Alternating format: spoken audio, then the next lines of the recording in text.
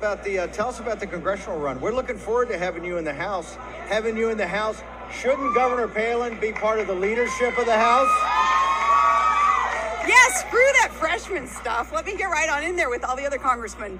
Or congresswomen? Congressmen, please call Amen. me. It's going well. You know, it's Alaska. Alaskans know me. They know why I'm running. Drill, baby, drill. Energy independence. Freedom. All about freedom. Stopping the rhinos. Stopping the Democrats. And it's bizarre, though, Steve, because you'll appreciate this. This newfangled, weirdo voting system we have where it's mail-in-only ballots, Dominion computerized counting, no hand counting, and it's ranked choice voting. No paper ballots.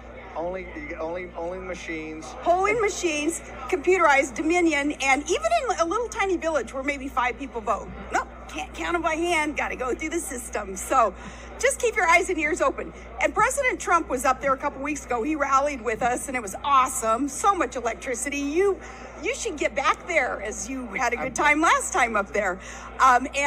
President Trump tried to explain to the audience out there that with this ranked choice voting, the third most popular candidate can actually win the thing through a process of elimination in a weird counting system. So isn't that how it's set up?